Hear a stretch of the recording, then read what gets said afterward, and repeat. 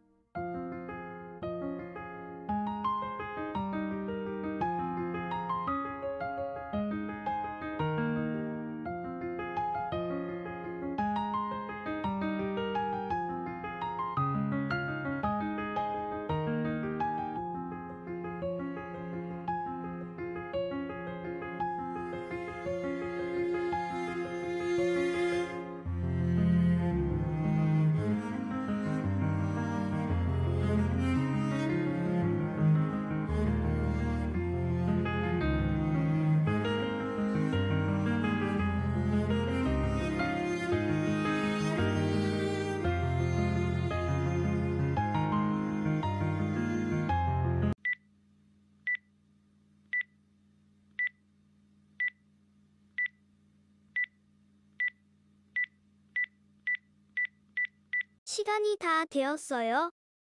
어디가 다른지 알아볼까요?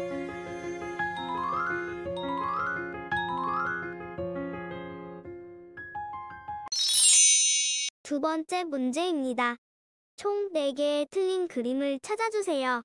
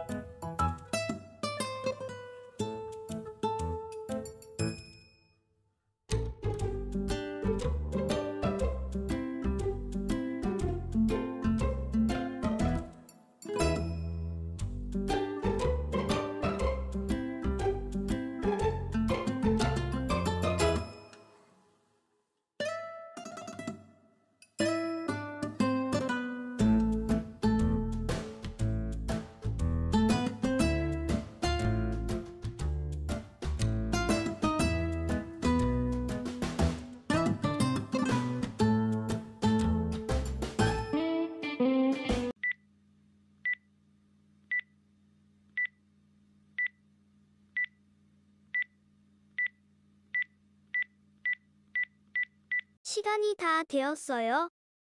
어디가 다른지 알아볼까요?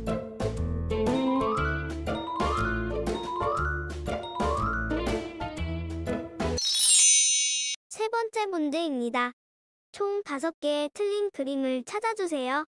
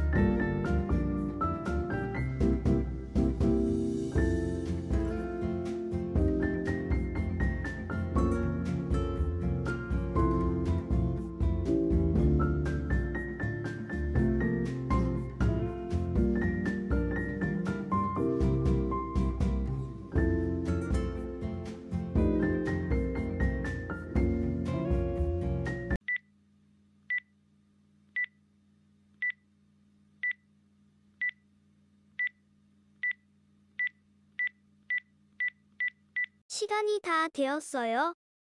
어디가 다른지 알아볼까요?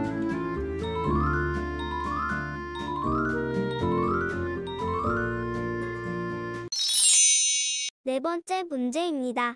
총 5개의 틀린 그림을 찾아주세요.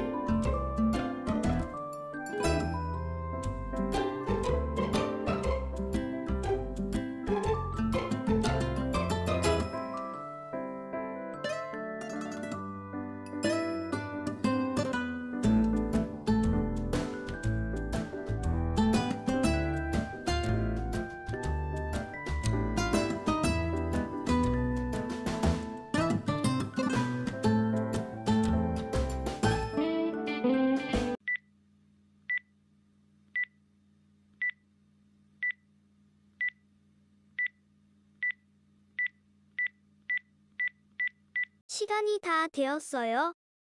어디가 다른지 알아볼까요?